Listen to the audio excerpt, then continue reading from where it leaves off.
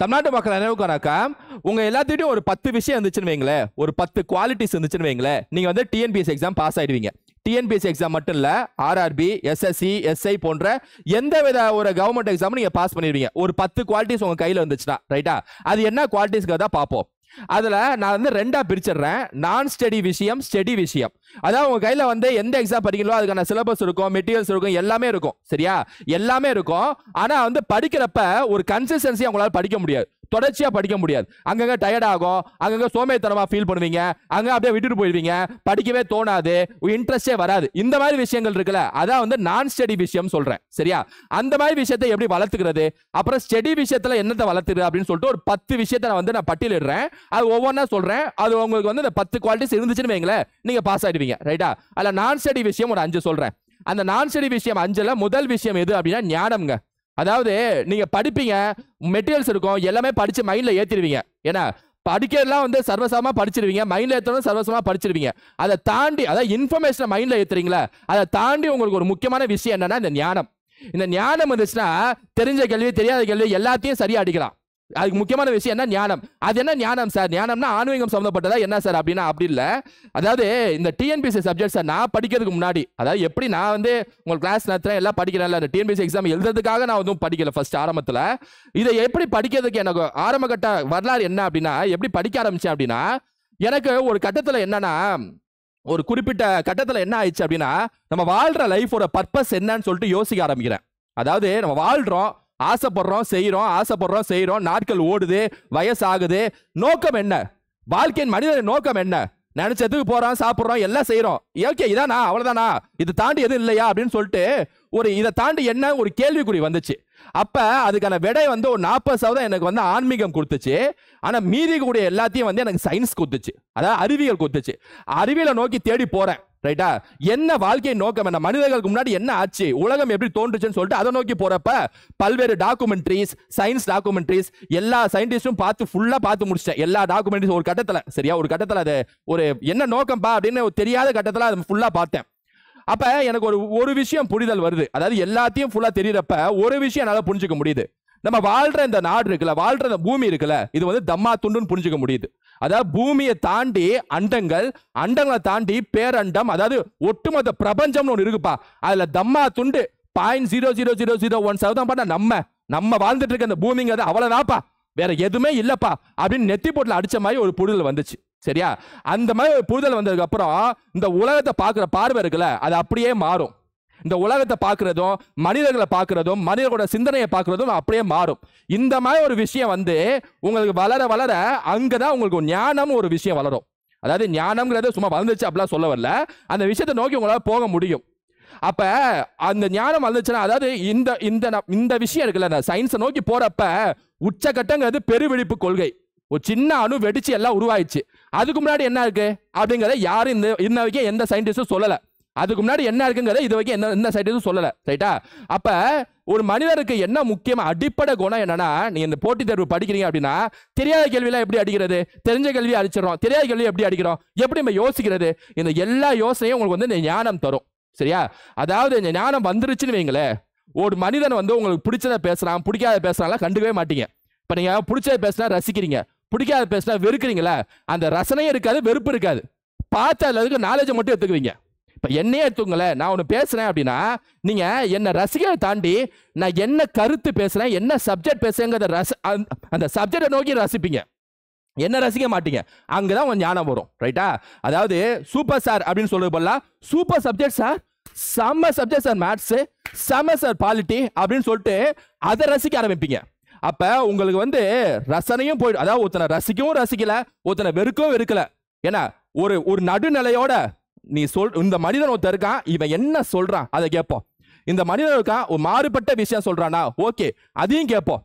பிடிச்சதை கேட்கணும், பிடிக்காததை இன்னும் கொஞ்சம் அதிகமா கேட்கணும். இந்த மாதிரி ஒரு மைண்ட் செட்டுக்கு வந்துட்டீங்கன்னு வைங்களேன், பொறுமையா கையாளக்கூடிய ஒரு மைண்ட் செட்டுக்கு வந்துருச்சுன்னு வைங்களேன், யார் மனதையும் புண்படுத்தாம அப்படியே ஒரு பேச்சுனா கரெக்டா நிதானமா இருக்கணும்ல, அப்படிங்கிற மாதிரி ஒரு சிந்தனை வந்துருச்சுனாலே உங்களுக்கு ஞானம் வந்துருச்சுன்னு அர்த்தம். இதான் என்னை பொறுத்த வரைக்கும் அடிப்படை குணம். சோம்பேத்தனம் அது எல்லாமே போயிடும். வந்துருச்சுன்னா எல்லாமே போயிடும். படிக்கிறது கரெக்டா இதை முடிக்கிறோம், கரெக்டா இதை முடிக்கிறோம்னு அந்த குணம் உங்களுக்கு வந்துடும்.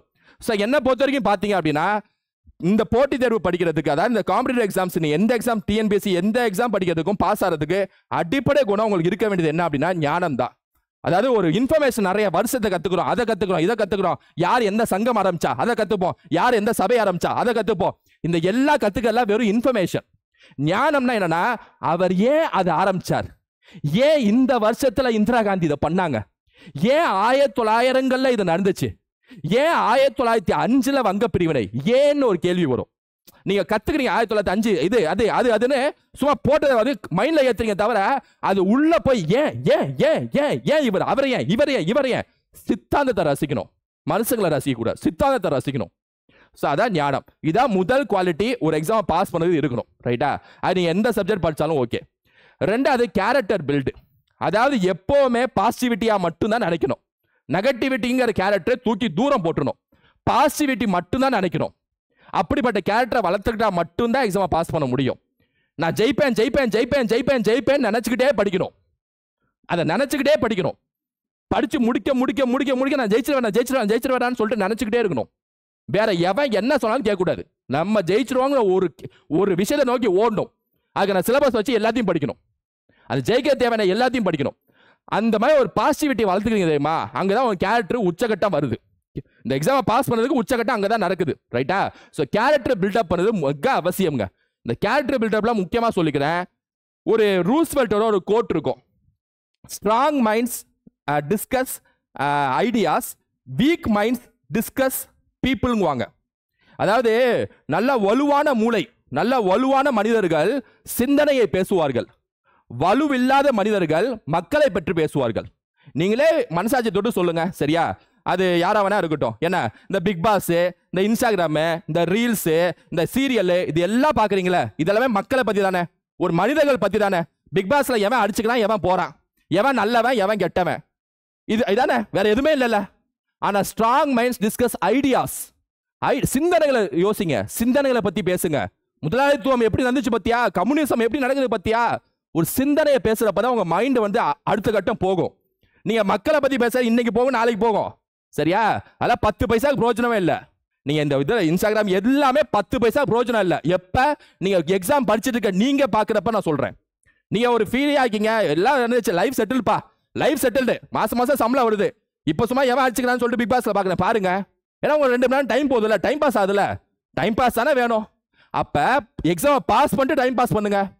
எக்ஸாம் பாஸ் பண்ணாத வரைக்கும் நீங்க டைம் பாஸே சப்ஜெக்ட் தான், டைம் பாஸே இருக்கக்கூடாது. அது பாஸ் பண்ண சப்ஜெக்ட் தான். ஃபர்ஸ்ட் எக்ஸாம் பாஸ் பண்ணுங்க, அப்புறம் டைம் பாஸ் பண்ணுங்க. ரைட்டா? ஸோ கேரக்டர் பில்டுங்கிறது பாசிட்டிவிட்டி நோக்கி நகர்றது, அப்புறம் சிந்தனையை பத்தி பேசுறது, மனிதர்களை பத்தி பேசுறது அல்ல. இவன் நல்லவன், இவன் கெட்டவன், அவன் இங்க பண்ணாங்க, அவங்க டைவர்ஸ் ஆச்சு, மேரேஜ் ஆச்சு, எல்லாமே 10 பைசா பிரோஜனம். உங்க வாழ்க்கை என்ன அதை பேசுங்க. நம்ம பாக்குறப்ப இன்ட்ரெஸ்டிங்கா இருக்கும். ஒரு சண்டை போடுறத பாக்குறப்ப நம்ம மனுஷங்கிற ஒரு ஹார்மோன் சுரக்கும். அட்டா நல்லா அடிக்கிறான், இவன் என்ன பேசுறான், பட்டா செம்மையா இருக்கு. ஆனா நமக்கு வந்துச்சுன்னா, அந்த பிரச்சனை நமக்கு வந்துச்சுன்னா, தனக்கு நடக்கிற வரைக்கும் எல்லாமே வேடிக்கை தாங்க, நமக்கு நடந்துச்சுன்னா யோசிக்கணும். சரியா? வாழ்க்கை டக்குன்னு செட்டில் ஆகணும். ஸோ ரெண்டாவது உங்க கேரக்டரை மேம்படுத்துறது அடிப்படை அவசியம். மூணாவது ப்ரொஃபஷனல் திங்க் பண்ணுங்க. சரியா? Think professional.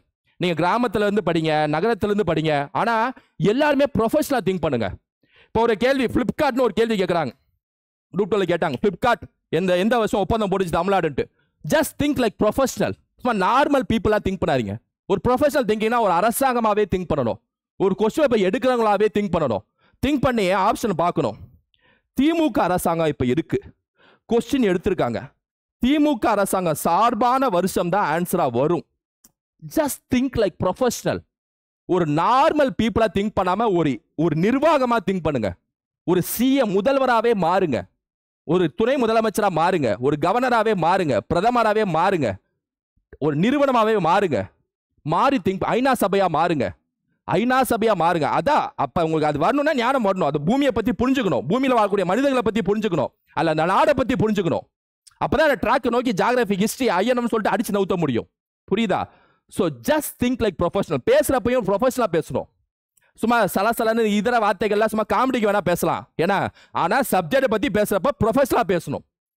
ஸ்ட்ரைட் நெத்தி போட்ல அடிச்ச மாதிரி பேசணும். ரைட்டா? ஒரு ஸ்டூடெண்ட் டவுட் கேட்கறாங்க, சார் ஆளுநர் இருக்கார், சார் ஆளுநர் இருக்கார், ஆளுநர் அவசர சட்டம் போடுறார், சரியா, அது வந்து தன்னிச்சையான அதிகாரமா என்ன அப்படின்னு சொல்லிட்டு ஒரு டவுட் கேட்கறாங்க. இதுக்கு நான் நெத்தி போர்ட்ல அடிச்ச மாதிரி ஒரு ஆன்சர் சொல்லணும். ஆளுநர் வந்து அவசர சட்டம் போடுறது தன்னிச்சையான அதிகாரம் இல்லை அப்படிங்கணும். இல்லைங்கணும். அமைச்சர்கள் சொல்வதை தான் ஆளுநர் கேட்பார். அமைச்சர்கள் சொல்வதை தான் ஆளுநர் கேட்பார். ஆர்டிகல் 163 படி அமைச்சர் யார சொல்ற, அதாவது அமைச்சர் எந்த சட்டத்தை போட சொல்றாங்களோ அந்த சட்டத்தை அவசர சட்டமாய் போட்டே ஆகணும் ஆளுநர். நெத்தி போட்ல அடிச்ச மாதிரி இருக்கணும். ப்ரொஃபஷனலா பேசுங்க, வள வளன்னு இழுக்கலாம் கூடாது. அதாவது ஆளுநர் சார், அந்த 4 பேர் சார், அமைச்சர் சார், 165 ஆர்டிகல் சார், அப்படிலாம் இல்ல. 163 அமைச்சர்கள் சொல்வதை ஆளுநர் கேட்க வேண்டும். டக்குன்னு அடிக்கணும். கங்கை எங்க ஆரம்பிக்குது? கங்கை உத்தரகாண்ட்ல ஆரம்பிக்குது, மேற்கு வங்காளத்தில் முடியுது, வங்காள தேசத்திலும் முடியுது. அடிக்கணும். பேசுறப்ப ப்ரொஃபஷனலா பேசுங்க. வள வளன்னு சும்மா சொல்ல சொல்லன்னு இழுக்க கூடாது. இல்லைன்னா பேசவே பேசாதீங்கிற செயல்பாடு மட்டும்தான். ஸோ ப்ரொஃபஷனலா இருங்க, பேசாதீங்க, செயல்ல காட்டுங்க. ரைட்டா? 4வது முக்கியமான விஷயம் என்னன்னா பொறுமை. எரும மாடு மாதிரி இருக்கணும். சரியா? எவன் என்ன சொன்னாலும் பொறுமையா இருக்கணும். நீ எல்லாம் நிறைய பாஸ் பண்ணுவ, பொறுமையா இருக்கணும். நீ எல்லாம் எதுனா லாய்க்கு, பொறுமையா இருக்கணும். நீ எல்லாம் என்னைக்காவது படிச்சிருக்கியா, பொறுமையா இருக்கணும். ஆனா படிச்சுட்டே இருக்கணும். நீ எல்லாம் வேஸ்டா, பொறுமையா இருக்கணும். சரியா? பொறுமையா இருக்கணும். வேற எதுவும் பேசக்கூடாது. என்ன வேஸ்ட்டுங்கிற, என்ன இப்படி சொல்ற, எதுக்கு பேசுறீங்க, இன்னும் வேலை கிடைக்கல, எப்படி எப்படி அவனுக்கு வந்து பதில் கொடுங்க, வேலையை வாங்கி பதில் கொடுங்க. அதுக்கும் பொறுமையா இருங்க. எரும மாடு மாதிரி இருக்கணும். எவன் என்ன அடிச்சாலும் தாங்கணும். சரியா? எப்படி எவ்வளோ அடிச்சா கூட தாங்கணும். அந்த தாங்குற மனசை வளர்த்துக்கிட்டாரா, படிக்கிறேன்டா, நீ என்ன வேணா சொல்ற, நான் படிச்சுட்டே இருக்கேன் போடா, அவ்வளவுதான். சரியா? படிக்கிறது மட்டும்தான் உங்க வேலையா இருக்கணும். அது வரைக்கும் அமைதியா இருக்கணும், பொறுமையா இருக்கணும். பேசவே கூடாது, பேச்சே கூடாது. சரியா? எக்ஸாம் பாஸ் பண்ணதுக்கு அப்புறம் பாஸ் பண்ணிடுவீங்களா, அப்பயும் பேசாதீங்கிற. நீங்க பொறுமையா இருந்துட்டு எல்லாம் பேசுவாங்களா, பாஸ் பண்ணதுக்கு அப்புறம் அவன்கிட்ட போய் ஏய் இப்ப பத்தியா, அதுவும் இருக்கக்கூடாது. பாஸ் பண்ணதுக்கு அப்புறம் அமைதியா இருக்கணும். சரிங்க நான் பாஸ் பண்ணிட்டேன், அவ்வளவுதான். இப்ப பத்தியா அப்படின்னா அது உங்க, அது எப்படின்னா அது உங்களோட ஒரு தென்னாவட்டா ஏதோ ஒன்று வெளிப்படுது. அது ஞானம் இருக்கவங்களுக்கு வரக்கூடாது. அப்பயும் பொறுமையா இருக்கணும். ப்ரொமோஷன் ஆறீங்களா, அப்பயும் பொறுமையா இருக்கணும். நல்லா சம்பாதிக்கிறீங்களா, அப்பயும் பொறுமையா இருக்கணும். வாழ்க்கையில கடைசிக்கும் பொறுமையா இருக்கணும். சரியா? பொறுமையா அப்படியே இதுனாலும் என்ன அடிச்சாலும் தாங்க, அந்த மாதிரி சொல்றேன். ஓரளவுக்கு பொறுமையா கொஞ்சம் ஹேண்டில் பண்ணணும் எல்லா விஷயத்தையும். அது என்ன கேட்டீங்கன்னா, நம்மளும் எல்லாமே கத்துக்கு தானே செய்யறோம், கத்துக்கிட்டே இருக்கோம். இது ஒரு ப்ராசஸ் தானே. உச்சகட்டன்னு ஒரு வரும், பொறுமையா இருக்கிறது வரும். அதனால எவன் என்ன அடிச்சாலும் தாங்கன்னா அதை வச்சு சொல்ல, நான் என்ன அடிச்சாலும் திருப்பி பதில் பேசணும். அதாவது ஒரு அநீதியா தான் நடக்குதுன்னா கேட்கணும், தட்டி கேட்கணும், அதை வச்சு சொல்ல.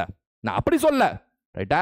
அன்பான விஷயத்துல பொறுமையா இருக்கணும்னு சொல்ல வரேன். ரைட்டா? So பொறுமைங்கிறது ultimate quality. இது உங்கள்ட்ட இருந்துச்சுன்னா கண்டிப்பா பாஸ். 5வது முக்கியமான நான் ஸ்டடி விஷயத்துல கடைசி விஷயம் என்னன்னா சர்வைவல் மைண்ட் செட். அதாவது ஒரு ஒரு ஒரு ஒரு உங்களுக்கு பயம் இருக்கும்ல, அந்த பயம் எப்பதான் போகும். ஏன்னா வாழ்க்கைன்னா என்னடா வாழ்க்கை, ஒரு சாப்பாடு சாப்பிட்டா போதும்டா, நான் வாழ்ந்துருவேன் போடா. வாழ்க்கை நோக்கமே என்னங்க, இதான் நமக்கு ஒரு 2 விஷயம் நமக்கு தெரியணும். என்னன்னா வாழ்க்கை நோக்கம் என்ன, அதுக்கு 2 விஷயம் தான் இருக்கு. அதான் நான் சொல்றேன். வாழ்க்கை நோக்கம்னா ஒருத்தன் பிறக்கிறான், வாழ்றான், சாவறான். வாழ்றதுக்கு சாப்பாடு தேவை, முடிஞ்சு போச்சு. இன்னொரு விஷயம் என்ன தெரியுமா, பிறக்கிறான், வாழ்றான், சாதிக்கிறான், சாவறான். வாழ்றதுக்கு சாப்பாடு, சாதிக்கிறதுக்கு மூளை, முடிஞ்சு போச்சா? மூளை முடிஞ்சு போச்சா? அப்ப வயிற்றுக்கு பசி இருக்கிற மாதிரி மூளைக்கு பசி இருக்கணும். மூளை பசிக்கணும். ஐயோ பசிக்குது எனக்கு பாலிட்டி எடு, ஐயோ எனக்கு பசிக்குது எக்கனாமிக்ஸ் எடு, ரொம்ப பசிக்குது தமிழ் எடு, சிறப்பு தமிழ் எடு, நான் போடுறேன், ஷார்ட்கட்டை போடுறேன், இல்லைன்னா டேரக்டா படிக்கிறேன். மூளை பசிக்கணும். வயிறு 3 வேளை பசிக்குதுல, சாப்பிட்றோம்ல, மூளை பசிக்கணும். தூங்குற டைமை தவிர மூளை பசிக்கணும். மூளை பசி இருக்கணும். அப்பதான் நிறைய கத்துக்க முடியும். அதே மாதிரி சர்வைவல் மைண்ட் செட்னா என்ன இருந்தாலும் சரி. சரியா? என் குடும்பம் நடுத்தெருல நின்னா கூட வாழ்ந்து பெருசாவேன், சமாளிப்பேன். அவ்வளவுதான், தட்ஸ் இட். பயம் எல்லாம் போயிடும். 2 சட்டை 2 பேண்ட்டை வச்சு வாழ்ந்துட வேண்டாம். 3 வேளை சாப்பாடுக்கு என்ன வேணுமோ அதை மட்டும் சாப்பிட வேண்டாம். என்ன வேணும், என் உடம்புக்கு என்ன வேணும், நியூட்ரிஷனுக்கு எத்தனை சத்து வேணும், எத்தனை கார்போஹைட்ரேட்ஸ் வேணும், எத்தனை புரோட்டீன் வேணும், அதுக்கு மட்டும் என்ன வேணும், 2 வேளை சாப்பிடணுமா, 1 வேளை சாப்பிடணும், என்ன சாப்பிடணும், ஜஸ்ட் ஊட்டச்சத்துக்கு என்ன தேவை சாப்பிட்டுருவேன். 2 சட்டை மாத்தி போட்டுக்குவேன், முடிஞ்சு போச்சா? வாழ்றதுக்கு வேண்டியது 2 ட்ரெஸ், ஜஸ்ட் சாப்பிட்றதுக்கு நியூட்ரிஷன், முடிஞ்சு போச்சு. வாழ்க்கையே முடிஞ்சது. என்ன மீதி எல்லாமே ஆசை. அதை வாங்குறேன், இதை வாங்குறேன், எல்லாம் ஆசை. அதெல்லாம் எக்ஸ்டர்னல் ஃபீச்சர்ஸ். மனிதர்கள் உண்டாக்குனது, எக்கனாமி உண்டாக்குனது, பொருளாதாரம் உண்டாக்குனது, ஒட்டுமொத்த சொசைட்டி உண்டாக்குனது. அது அப்புறம் சொசைட்டி பிரஷர் வந்துடும். ஏன் இதை வாங்கலையா, அதை வாங்கலையா, பக்கத்து வீட்டுக்காரன் அது, அதெல்லாம் சொசைட்டி பிரஷர். ஆனால் தனி மனிதன் வாழ்றதுக்கு அது தேவையில்லையே. அப்படி நடந்தா கூட வாழ தெரியணும். இந்த மாதிரி ஒரு மைண்ட் செட்ல நீங்க எக்ஸாம் படிக்கிறீங்கன்னா அப்பதான் ஒரு ஒரு ஐயனம் படிக்கிறப்ப அந்த சமூகம் எப்படி கஷ்டப்படுறது உங்களால உணர முடியும். அந்த சமூகத்தின் கஷ்டம் பஞ்சத்தை உணர முடியும். இந்த மைண்ட் செட் நீங்களே ஆயிட்டீங்கன்னா புரியுது. அப்படி ஆனா கூட என்ன நடக்குங்கிறத யோசிச்சாதான் மக்களுக்கு என்ன நடந்துச்சு, எப்படி வாழ்ந்திருக்காங்க முன்னோர்கள், எப்படி பஞ்சத்துல பசியில இறந்து போனாங்க முன்னோர்கள்ங்கிறத உணர முடியும். ஸோ என்ன நடந்தாலும் பிரச்சனை இல்லை, சர்வைவ் ஆகிறது தானே எனக்கு முக்கியம் அப்படிங்கிற மைண்ட் செட் வந்துடணும். ஸோ இந்த 5 விஷயமும் நான் ஸ்டடி திங்ஸ்ல கண்டிப்பா நீங்க பின்பற்ற வேண்டும். ரைட்டா, எக்ஸாம் பாஸ் பண்ண.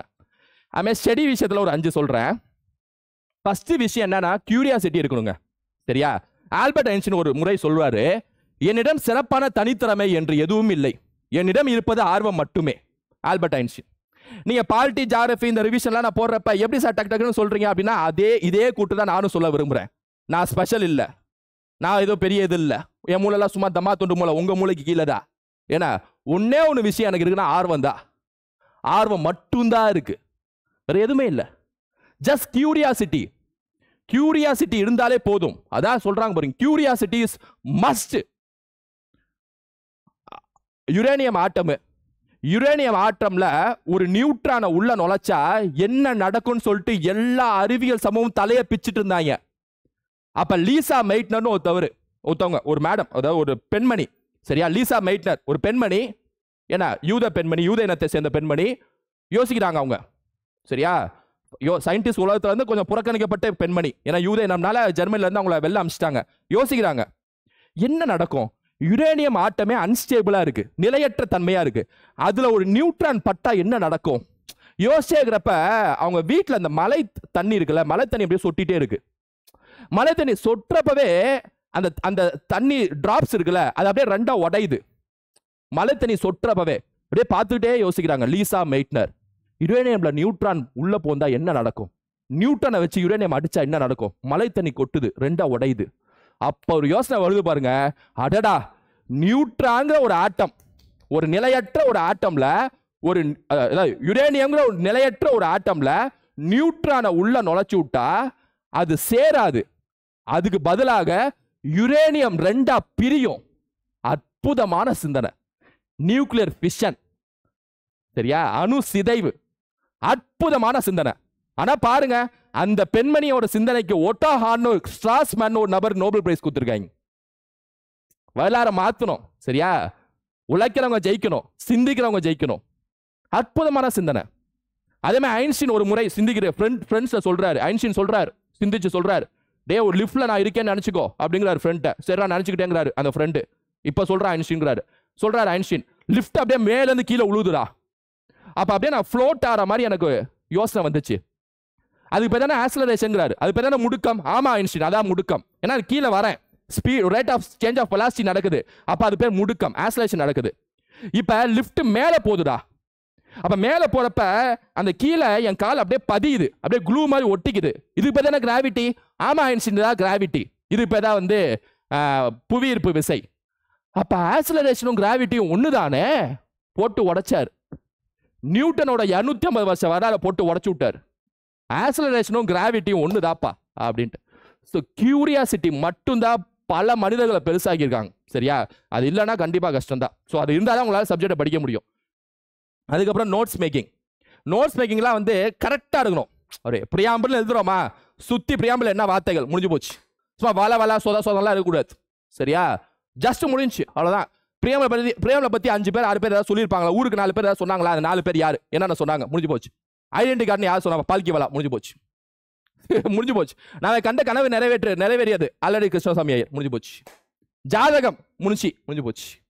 5 பேர் என்ன சொன்னாங்க, 10 வார்த்தை என்ன, 10 வார்த்தைக்கு அர்த்தம் என்ன, முகவரியா முடிஞ்சு. அடிப்படை உரிமையா 14 இருந்து 35 ஆர்டிகல் எழுது, ஆர்டிகல் சட்டத்திருத்தம் பண்ணாங்களா முடிஞ்சு போச்சு. புரியுதா? அதுக்கப்புறம் கேள்வி வித்தியாசமா இருக்கிறனால அங்க நீங்க கிரிட்டிக்கலா யோசிக்கிறது அது வேற விஷயம். Notes making simple, crisp and கிளியரா இருக்கணும். வள சொதெல்லாம் இருக்கக்கூடாது. சரியா, டக்குன்னு அதை பார்த்தாலே அப்படின்னு இருக்கணும். So notes making மஸ்ட்டுங்க. நீங்க புக்கை பார்த்து படிக்கிறீங்க, தானே நோட்ஸ் மேக்கிங் மஸ்ட். தமிழை தவிர சொல்றேன், தமிழுக்கு புக்கு தான். மீதி ஜிஎஸ் மேத்ஸ்க்குலாம் நோட்ஸ் மேக்கிங் மஸ்ட். ரைட்டா, அது 360 திங்கிங். 360 திங்கிங் வந்து மஸ்ட். ஏன்னா இப்போ அந்த குரூப் 2ல அந்த தெரியாத ஒரு 20 கேள்வி எப்படி அடிக்கன்னு கூட நானும் போட்டிருப்பேன். சொன்னாங்க கேள்வி வந்து நீங்க அப்படி அந்த கேள்விக்கு ஏற்ற மாதிரி சொல்றீங்களா? இல்லை, நான் பார்த்தோன்னே அந்த கேள்விக்கு தான் ஆன்சர்னு சொன்னேன். அதே தான் வந்துச்சு. செடான்னு ஒண்ணுங்க, செடா, CEDAW, அதுக்கு அப்ரிவேஷன் என்னன்னு ஒரு கேள்வி, ரைட்டா? கன்வென்ஷன் ஒரு ஆப்ஷன் இருக்கு. ஏன்னா நீங்க படிச்சல யுனைடெட் நேஷன் கன்வென்ஷன் படிச்சிருப்பீங்களா? படிச்சீங்களா இல்லையா? Ramsar convention படிச்சிருப்பீங்களா? ராம்சார் ஒப்பந்தம், கன்வென்ஷன் ஒரு வார்த்தை. அப்புறம் டிஸ்கிரிமினேஷன் அகேன்ஸ்ட் உமன், அது சமூக வார்த்தை. அடிச்சு விட்டா அதான் ஆன்சர், அடிச்சு விட்டா அதான் ஆன்சர். 360 திங்கிங் தான் அடிக்க முடியும். நான் இப்ப சொல்றேன், எழுதி வச்சுங்க. அடுத்த வருஷம் நீங்க எழுத போற எக்ஸாம்ல, சரியா, பாதி தான் உங்களுக்கு தெரிஞ்சது வரும், பாதி தான் தெரியாது வரும். நான் இப்பயே சொல்றேன். நீங்க என்ன அப்புறம் வந்து நீங்க சொன்னது வரல, நீங்க சொல்ற, நானே சொல்றேன், நீ என்ன சொல்ற, நானே சொல்றேங்கிற, ரைட்டா? அப்ப தெரியாததை வந்தா அடிக்கக்கூடிய அந்த பக்குவம் தான் இருக்கணும். நீங்க அப்படியே நான் வந்து குரூப்ல கரெக்டா குரூப்ல டூ பாப்ல பார்க்க முடியாது. இந்த கன்வென்ஷன் சொன்னேன்ல, அதான் சொல்றேன்ல, அந்த ஒரு குறிப்பிட்ட ஞானம் வந்துருச்சா எல்லாமே வந்துருங்க வரிசையா. 360 திங்கிங் மஸ்ட்டுங்க, சரியா? அடுத்து கன்சிஸ்டன்சி, இதான் முக்கியம். ஸ்டடி பிளானை போடுறோம், படிக்க ஆரம்பிக்கிறீங்க. இப்போ தீபாவளியா அப்புறம் ஏதாவது பொங்கலா, அப்படியே முடிஞ்சிடும். அதுக்கப்புறம் சார் புதுசாக ஒரு ஸ்டடி பிளான், சார் புதுசாக ஸ்டடி பிளான் போடுறோம், படிக்க ஆரம்பிங்க. அப்போ மேட்ரு என்ன அப்படின்னா கன்சிஸ்டன்சி மேட்ரு. எது நடந்தாலும், உலகமே அழிஞ்சு போனாலும் படிச்சுட்டே இருக்கணும். 3ஆம் உலகப் போர் வந்து எல்லாம் அங்கிட்ட ஜெர்மனியில் வந்து அங்கிட்ட ஏதாவது நடந்துட்டே இருந்தாலும் இந்தியாவில் நீங்கள் இருக்கீங்க, எதுவும் பிரச்சனை இல்லை அப்படின்னா எக்கனாமிக்ஸ் பணவீக்கம்னா என்னன்னு படிப்போம். ஜஸ்ட் அமைதியாக படிக்கிறது மட்டும் தான் வேணும். So consistency place a major role, சரியா? ஸோ அதை வந்து கரெக்டாக கற்றுங்க. இதை பற்றி நான் நிறையவே சொல்லிட்டேன். லாஸ்ட்டாக ரிவிஷனுங்க. ஸ்டடி ஃபேக்டரில் லாஸ்ட்டாக நீங்கள் கற்றுக்க வேண்டியது ரிவிஷன். படிக்க படிக்க படிக்க படிக்க ரிவைஸ் செஞ்சு போயிட்டே இருக்கணும், சரியா? So revision is the must factor to clear the exam. அதனால கரெக்டாக நான் சொல்லிக்கிறேன். So revision final factor must, சரியா? ஸோ இந்த வீடியோவில் உங்களுக்கு வந்து நான் ஸ்டடி ஒரு 5, ஸ்டடி ஒரு 5 சொல்லியிருப்பேன். இந்த 10 குவாலிட்டிஸ் உங்கள்கிட்ட இருந்துச்சுன்னா கண்டிப்பாக நீங்கள் எக்ஸாம் இன்னும் கிளியர் பண்ணியிருக்கணும். இல்லைன்னா 2-3 குவாலிட்டி இல்லைன்னா வளர்த்துக்கிட்டு கிளியர் பண்ணுங்க, சரியா? ஸோ நான் திரும்பவும் சொல்கிறேன், ஒரு சித்தாந்தத்தை பேசுங்க, ஐடியாவை பேசுங்க, மனிதர்களை பற்றி பேசாதீங்க, சரியா? உச்சகட்ட நினைப்புக்கு போங்க. படிக்கிறதா இன்ஃபர்மேஷன் நினைக்காதீங்க, கான்செப்ட்னு நினைங்க. படிக்கிறத ரிவிஷன் செய்யுங்க, கன்சிஸ்டன்சியாக படிங்க. 360 டிகிரியில் யோசிங்க, அப்போதான் தெரியாத கேள்வியை அடிக்க முடியும். ஸோ இதெல்லாமே மனசில் வச்சுக்கிட்டு எக்ஸாமை படிங்க. அது மெயின்ஸ் எக்ஸாமோ, RRBயோ, குரூப் 4 எந்த எக்ஸாம் வேணால் நீங்கள் படிச்சுட்டு இருக்க எக்ஸாமாக இருக்கட்டும், இதெல்லாம் மனசில் வச்சுக்கிட்டு படிங்க, சரியா? ஸோ கண்டிப்பாக இதெல்லாம் வச்சுட்டு படிச்சிங்க அப்படின்னா கண்டிப்பாக உங்களுக்கு வெற்றி நிச்சயம், சரியா? இன்னொரு வீடியோவில் இதே மாதிரி சந்திக்கிறேன். Thank you students, thank you.